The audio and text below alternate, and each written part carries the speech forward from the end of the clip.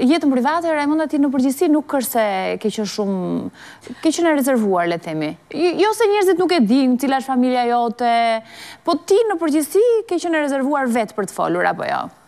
Sepse ne mundohemi në qoftë se thiremi diku, ose nga ana profesionale të shkojnë dhe nga profesioni shkojnë dhe të jeta personale, dhe kemi folur, por jemi larg këtyre Facebookeve se ne s'kemi nevojë për këtë dukje, kjo herë na lodh, edhe duam kështu që të rrim sa më të fshehur që nuk rrim dot. Tashmë, apo nuk kemi ndonjë srim dot nga profesioni, por të paktën vetë nuk jemi kështu nxitës që të jesh aktive. Unë se bëj dot, por e di dhe sa mi keshat mja nuk janë si të fshehur. Megjithatë ne mund ta themi për teleshikuesin që Rajmonda Bulku për sa vitesh është e martuar tashmë? I ban mend? Ja, te kemi, kjo është një foto familjare. Juaja? 38. 38, vite njët e tërë. 79, Tu është Rajmonda, bashkëshorti, këta janë edhe 2 fëmijët e tu, Rajmonda. Jo, është e fejuara e djalit. Bile në natën që quajtën të fejuar, atu e kemi bërë këtë foto. Sa bukur. Po, sinjalin këtu sutem. Po, e shojmë këte, Rajmond? Kjo është në darkën që ne i quajtëm të dy këta, të dy të fejuar. Po? Në prill të... kishte ditëlindjen e djali. Për ditëlindjen e vetë ka zgjedhur edhe të festoj fejesën gjithashtu. Kështu që mami e babi na aprovuan. Po, ndërkohë është tani shmartuar sepse ka vite apo jo? Po, 7 vjet përpara. 7 vite, kështu që tani janë martuar. Se është nipi im në klasë të parë, 7 vjeç, kështu që po. 7 vjeç nipi, sa bukur. Të barku mamit. Domethënë djali ka një djalë. 2 djem. 2 djem. 2. I vogli do bëhet në fund të muajit 2 vjeç. Endi dhe Joeni është klasë të parë.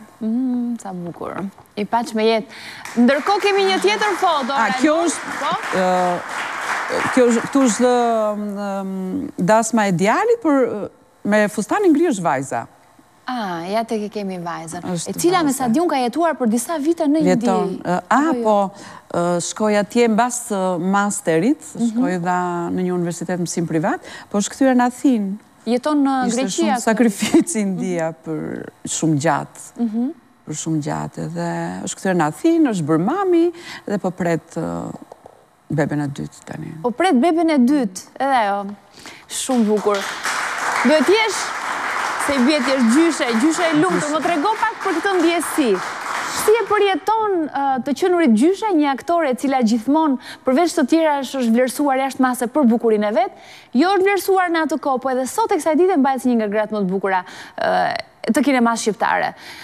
Si ndjehesh në këtë petkun e gjyshes tash? Kur shkoj e merja Joeni në kopësht në njerë dhe më thoshte mua, nëna, po pse më thonë ato që ti e nipi i Rajmonda Bulkut, unë duhet më thonë, ti e djali i mamit vetë. Edhe nuk arrin të kupton dhe nga njerë që thoshte që pse, sepse i thoja unë ato më shofin në film, edhe ju kujtohem kanë këtë qefin e filmit, po jo se mami jotë nuk është ma afër teje ose nuk është e bukur, ose kështu që mos u mërzit për këtë. Jo, po pse më thonë? Shumë e bukur ishte ajo e Joenit. Shumë qef. Joeni është shumë i lidhur, ka shumë qef vinë në teatr, të luaj, në sken, sheh teatrin pa u mërzitur fare, por, jo, është sa ka ecur në këmbë, e ka gjuajtur topin në mënyrë të shkëlqyer, kështu që tash i gjyshi thot që ky do jetë në një talent i rrallë aty. Unë nuk ngulmoj dot për teatrin, bëjnë që të tua. Duke parë, duke bërë, ka ende ko. Kalon shumë kohë me ta? Më shumë, se sa tani që ka filluar shkollën. Më shumë.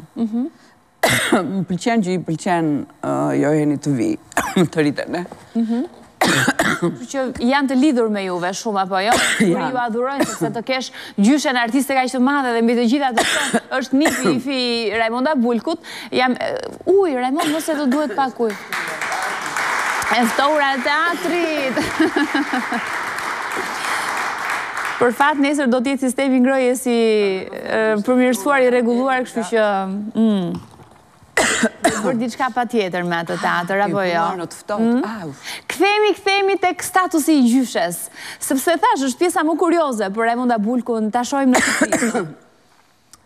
Bëra një gabim tani që nuk lajmërova vajzën Athinë dhe të më shihte ai tjetri. Sepse duke qenë larg, ai është më kështu Mi vëmendshëm, sepse... Sa është djali vajzës? 3 gjys. 3 gjys. Dhe i lidhur shumë me ty? Damiani, po sepse i vemi më rrallë dhe na ka kështu si...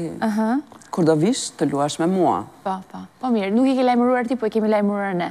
Shih këtë mesazh që vjen për Rajmonda Bulku në këto momente. Të duam shumë, unë edhe jeni të urojmë shumë sukses për shfaqjet. Pafshim. Pati. Nana, të dua shumë, li për shfaqjen.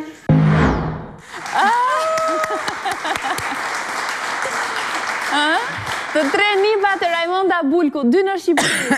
Të mërshme kjo. Bëm bashkë në këtë mesazh për Rajmondën sot. Ua. Të pëlqeu? Sigurisht.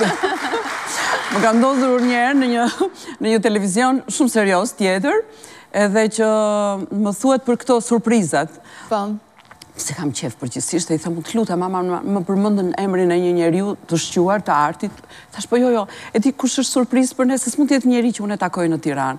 Ka mundësi të shkoni, të nga dzini në një nip, në një gjë, që të më thot një gjë që unë ta mbaj mënd, vetëm ato.